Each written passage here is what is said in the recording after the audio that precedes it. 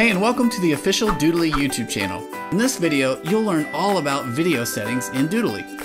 Please click the like and subscribe button below. By subscribing, you'll be notified when we release free trainings. And if you have any questions about what we cover, leave a comment and the awesome Doodly community would love to help. Thanks for watching. Now let's get straight to the training. In this tutorial video, we're going to go over the video settings of Doodly. Now, we are talking about the video settings button, which is this button here in the lower left corner. Not to be confused with the scene settings button up here in the upper right. So this standard settings button controls all of the settings for the entire video, whereas the scene settings button is for a scene by scene basis. So let's go ahead and open up settings, and you'll get this video settings screen. You'll start on the far left here and have the option to change your background. If you recall, you selected a background when you first created your video, but now you can change your mind at any point. Once you've selected a background style, you can move on to the hand style. You'll notice that you can have right-handed or left-handed hand styles. Then underneath the real hand section are the real hand images that you can choose from.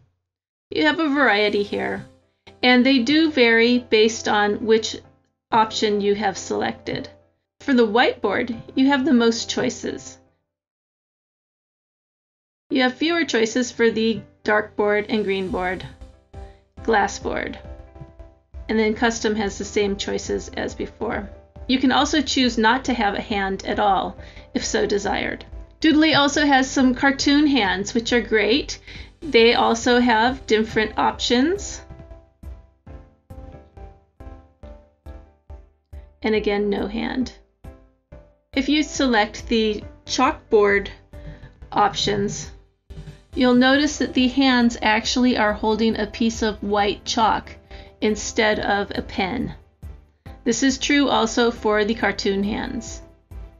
Over here on the far right, you can change the title of your video.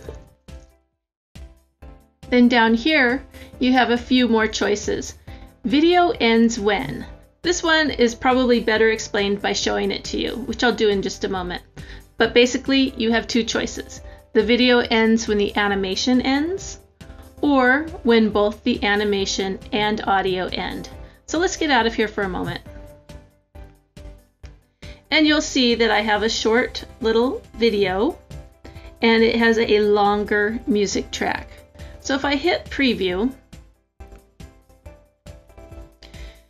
you'll see the scenes, and it's going to end when my animation ends. So in just a second, it's going to stop.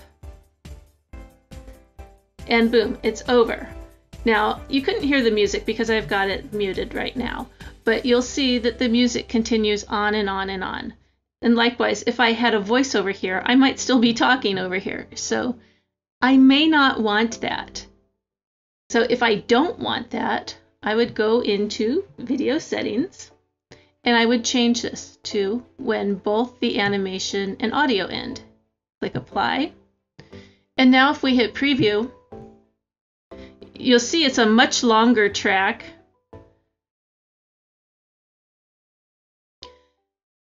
Previously, it stopped right here, right about now, but now you'll see it continues playing.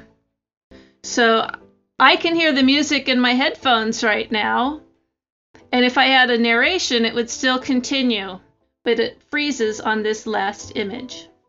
So it just depends on what effect you're going for and the particulars of your video.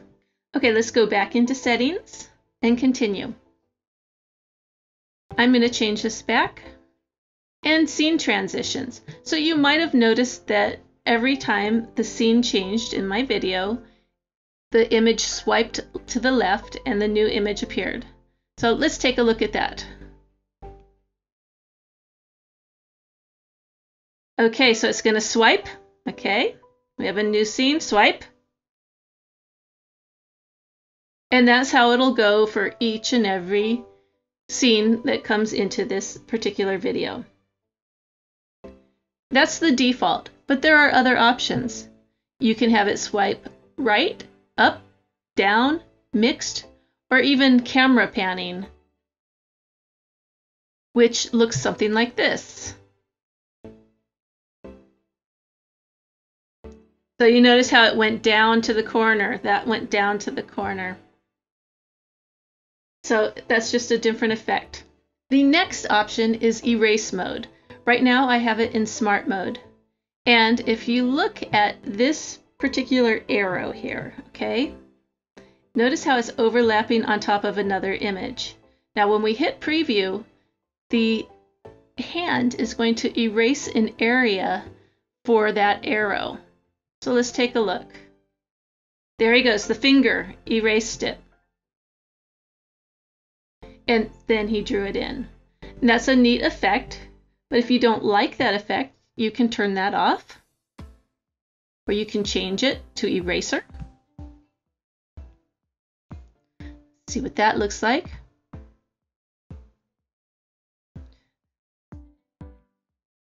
So the hand used an eraser. Let's turn it off. And this time, there's going to be no erasing. He just draws it in. Now, smart mode alternates between the finger erase mode or the smart erase mode, depending on how the image is sized or whatnot. You know, if it's just a small corner, then it's going to be a finger.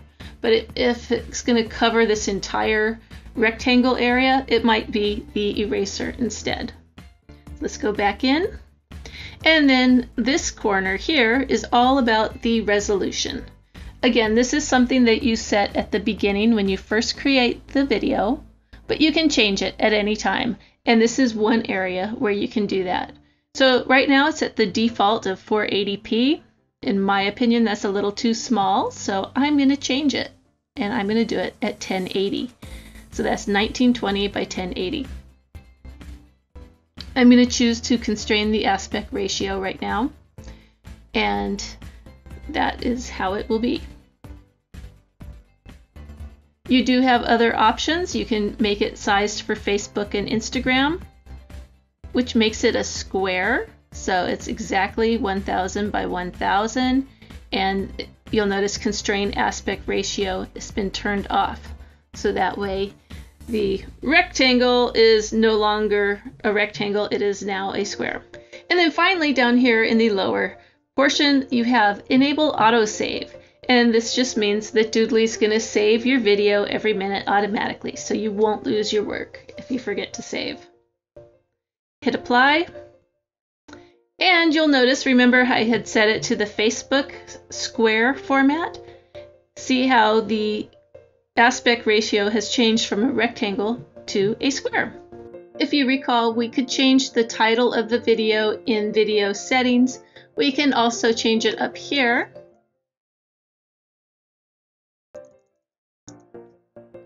Just real quick and easy. There's one last thing I wanted to show you, and that was how to duplicate your video so that you can make multiple versions of it. To do that, you're going to do it in My Videos. Here's the video that I just created. I'm going to right-click on it, and I'm going to click Duplicate Video. Now I have a copy of it. So maybe I wanted to have a whiteboard version, and now I want to have a blackboard version.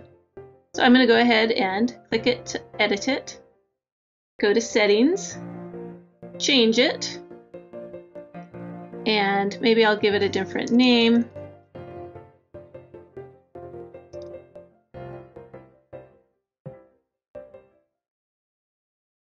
So if we hit preview, there's our video. And that's the basics of video settings. Thanks for watching.